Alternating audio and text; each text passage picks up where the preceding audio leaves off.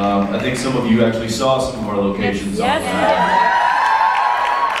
Was it Thursday or Friday? Thursday. Thursday. So, yeah, you know, and it's funny because we spend so much time at a few of those places, and they get used over and over. And our amazing production design team is headed up by Jerry Leonard, which is really cool. Jerry and I actually worked together a few years back on a little show called Dark Angel. Yeah. And we were very, very fortunate to grab him and get him on this one. So, but like I said, we shoot a lot of locations, and we use them for a lot of different shows. So they have to look different, and no two locations are the same, especially on this show because we're traveling road show, or at least supposed to be. And that's where he comes in, and his team come in, and they make what we've shot, 2 episodes ago look completely different, and it works. So it's difficult to make a show that looks like it's supposed to be a different city each week look like that when you're shooting in the same city. But I'm just so proud. I'm so proud to be part of a team that can actually pull that off. So location-wise, we're going to keep using what we know. Although we did just introduce a new set, which was the, I don't know if you guys saw, there was a little tiny movie with there was a horrible actor as one of the lead, The Watchmen.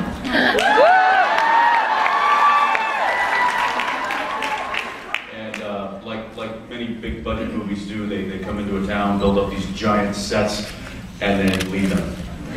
And so we were able to go in and redress that and use it for episode 4. And so that was nice. So now we might have our hands on that. We can use that one some more, Jim?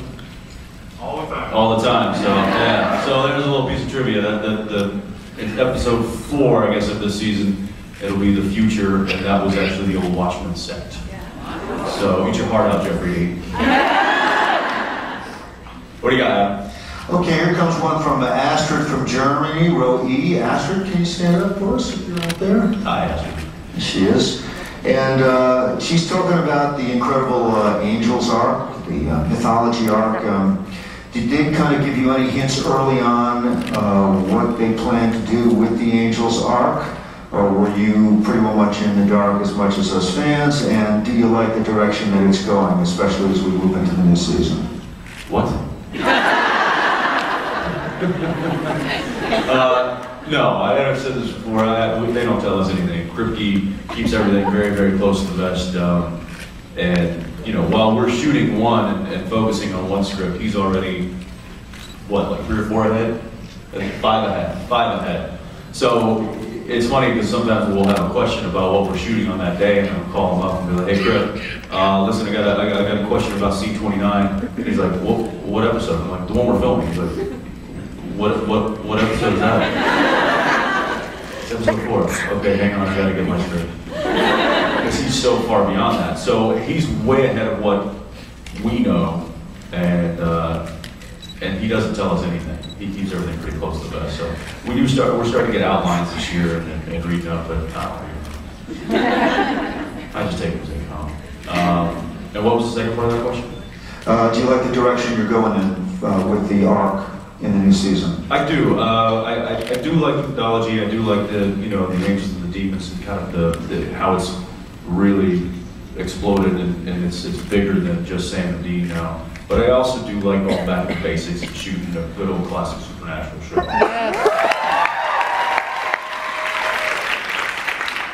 Which we're actually shooting one right now. You get the brothers back together, you get them on the road, and they go fight the evil, and they save the family, and that's that's kind of the formula that we were born with, and that's kind of what we like to resort to. And so we're still feathering those episodes in. Don't think that Supernatural is just a complete angel and demon show. We're still giving you some of the old stuff as well.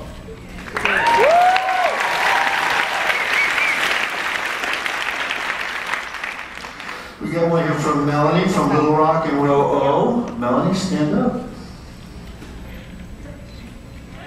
Hey! I was going to get to you then. And she's just wondering, have you ever been injured during filming? And if so, what was the worst thing that ever happened to you?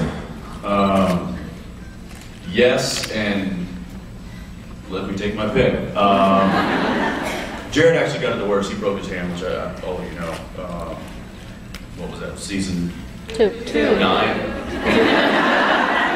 I do remember in All Hell Breaks Loose Part 2, which was the season finale, when Yellow Eye Demon throws Dean into one of the tombstones, and then comes up and it's just before Dean shoots him with the Colt.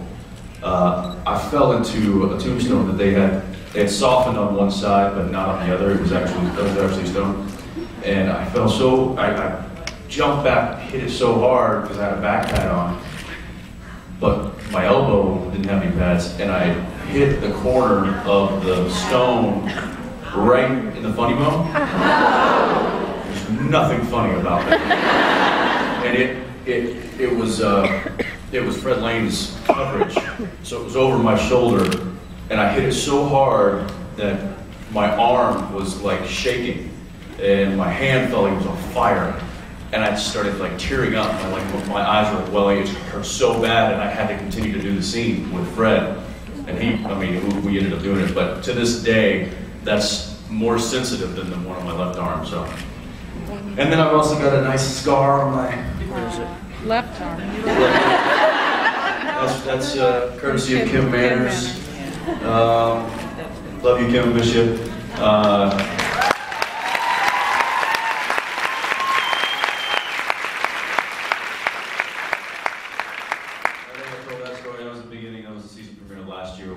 Decided to use real glass instead of candy glass, and yeah, my stunt double Todd Scott looked a whole lot worse than I did, but we both ended up with like streaming bloody arms after this, and I was like, "Hey Kim, you happy now, pal?"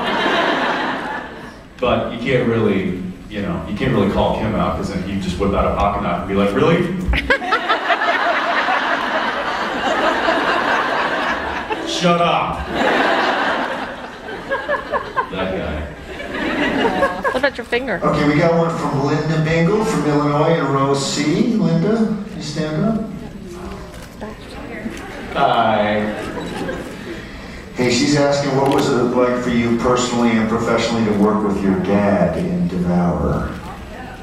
That was really cool. It was very, very kind of, I think we only had like 2 scenes, so it was just like one day of shooting, but anything I get to do with Pops is pretty cool. And he had a great time, and it'll be something fun to look back on many years from now and show my kids and be like, hey, look how young your grandfather looked. It was very cool. I hope to do it again soon. Yeah.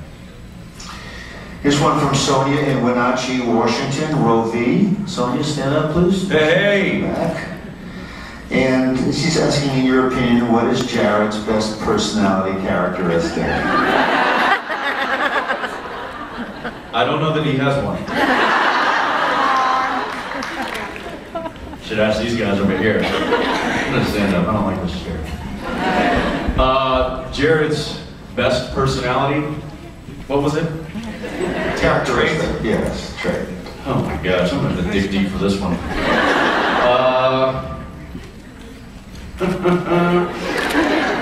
You know what? He's got some charm. I'll give him that. He's got some good old Southern charm. And it doesn't go very far with me, but I see it goes far with you guys. Oh, what? Yeah, no, I don't think his flatulence is necessarily a good trait, Michael. But thank you for pointing that out.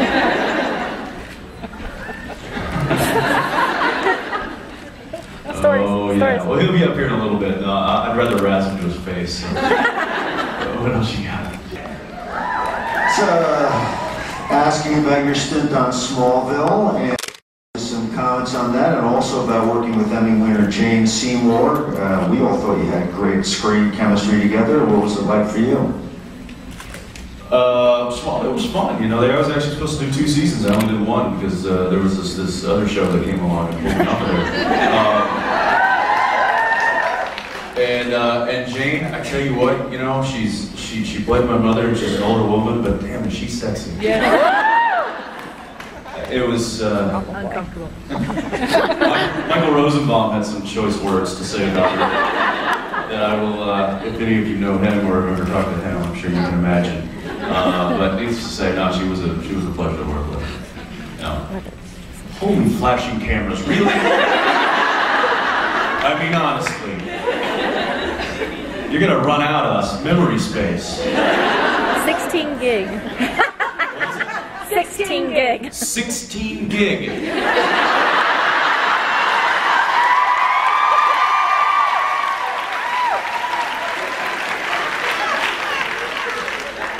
She just fired off 19 photos. Jerry, what do you have? What kind of card do you have in yours? You got a 12. That's. And this is a guy who takes photos all day long.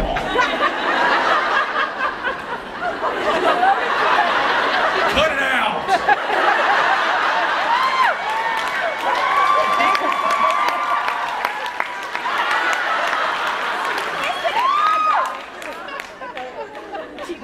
Oh, brother. All right, Adam. We got one coming in here from Tamar Abrams from South Africa, row H. Wow, welcome. And You flew like what, 20 hours to get here? She wins. Thanks for coming. What was the question?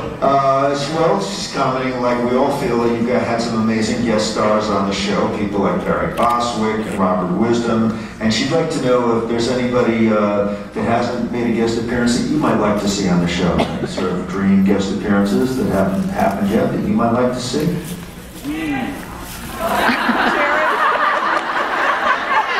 What was that? Jared. Yeah, Jared would be nice. It'd be nice to have him on the show once in a while. And please, by all means, in. Say you're sick of Dean. Yes. Say you want more Sam episodes, please. I'm begging you. It'll be our little secret. You know, I don't know. There's a lot of really, really talented people. James Spangler.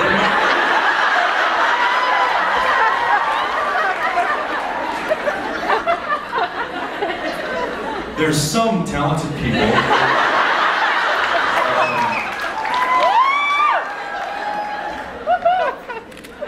Actually, Josh Jackson's up here shooting his show.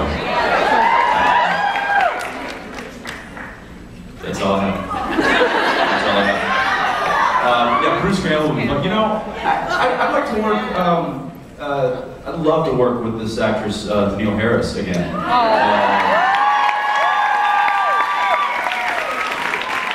There's just some chemistry.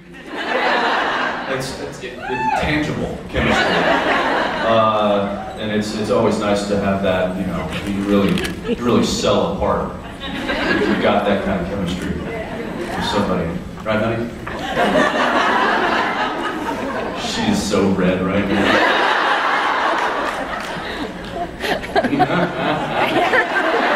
Next question, please. We got one coming in from Ann from Orange County, California, row H. I am. She's asking, huh? That's it. That's all I have there. she's asking about your golf game. She says, how's it going? And what are your best and worst sports? Well, my best is not golf, but I'm working on it. I haven't broke 80 yet, but I'm knocking on the door. For any of you who know what that means. Oh, really? Oh. Let's talk about the last time you and I went and played. How big was my drive? Yeah. 314 yards? Is that it? Yeah. And where were you? About 50 yards behind me, weren't you? That's right.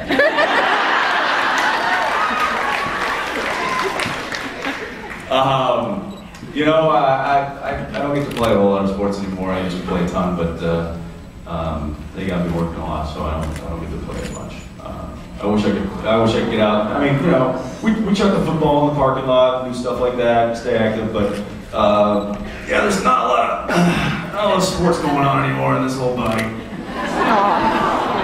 So yeah, right about that too. Say the guys need more time off. Period. They need to, you know, stay athletic. And Jim, right? Anything you say, sir. Yeah. Our new producer, he's doing well. All right. This one from Mary Lou Goslin, Quebec City, row E. Mary Lou. Hi, welcome. What's your favorite Dean death?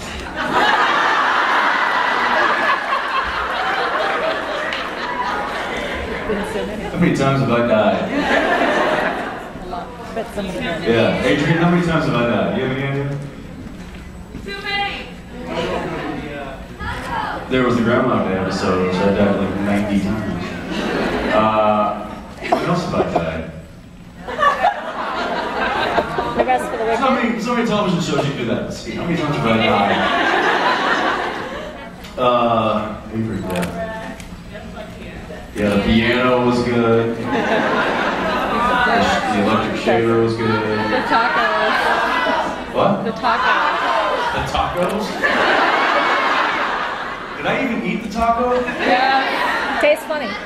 Oh, I did eat it, didn't I? Of course, that's a stupid question. Dean eating what? I mean, yeah, this, just last night, or not, Friday night, I was shoving ham sandwiches in my mouth all night long, which was so nice after 5 or 6 takes. I didn't eat lunch, so. You know, I gotta say the favorite death, and I was actually considered dead, was the car crash after season 4. Ooh. That was a pretty awesome crash. And I don't know if you guys know any of the story with that, but the car was not supposed to end up like that. The truck was supposed to hit the car. There were piston cannons underneath the car that was supposed to fire, flip the car up into a tumble, and the car would go rolling, and the truck would just keep going. And the truck hit it, jumped up. The car fired the pistons, but it lodged itself underneath the bumper. And so we just took both vehicles off into the dirt, and we just did it the one time. And Kim was directing, and he just looks over at Lou, our stunt coordinator, because he had a stunt driver driving the truck, and he just looks over at Lou and is like, "Well, I hope your stunt guy can act."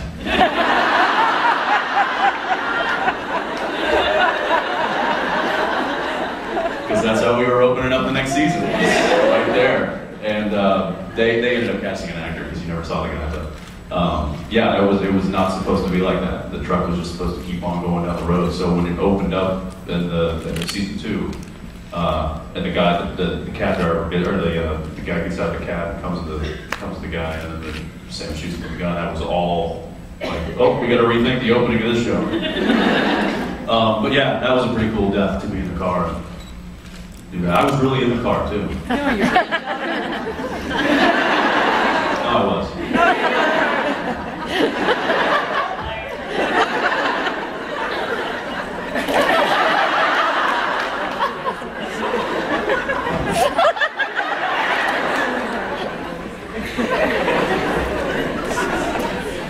I wrote that off from Eddie Izzard.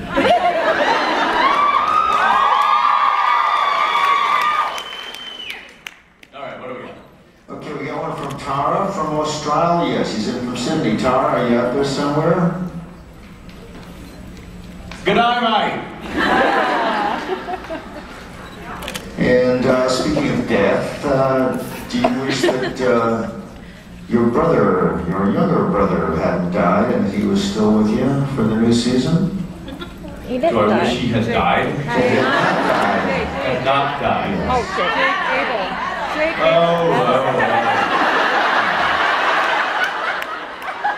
I'm like, did Sam die again? Younger brother. Jake, right, yes. Yeah, Absolutely. It would have been nice to have another brother to share the load of the show with. More time off. Make them twins for crying out loud. Let's get some more Winchesters on this show. Add a sister. Add a sister. No, Women don't last long on our don't. show. No, they don't. And it's y'all's fault. Guilty. It is.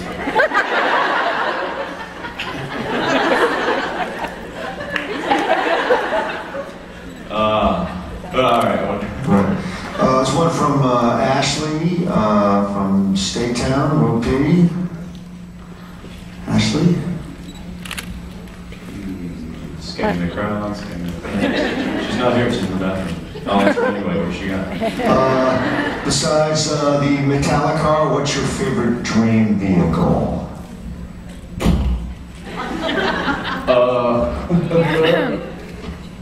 Gosh, I don't have like that one car that I long to have. I drive a pickup truck, so it's not really.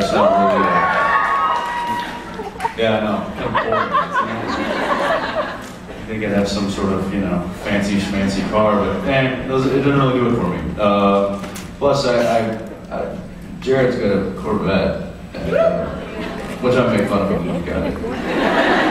Don't kid yourself. But I drove that. He let me drive it up to Whistler one weekend, and just get behind that thing and drive it, and it was just like, it's so fast. And I'm like, I can't ever own a car like this because I won't drive under 80 miles an hour. And it's just, it's one of those things where you get in a car that can go that fast, it just wants to be driven like that, and it's just not safe. That's why I drive a pickup truck. Because I know I'm going to drive this fast. So, yeah. So I don't know. To answer your question, I don't really have a dream car. Well, that was great. Great reaction. Thanks, guys.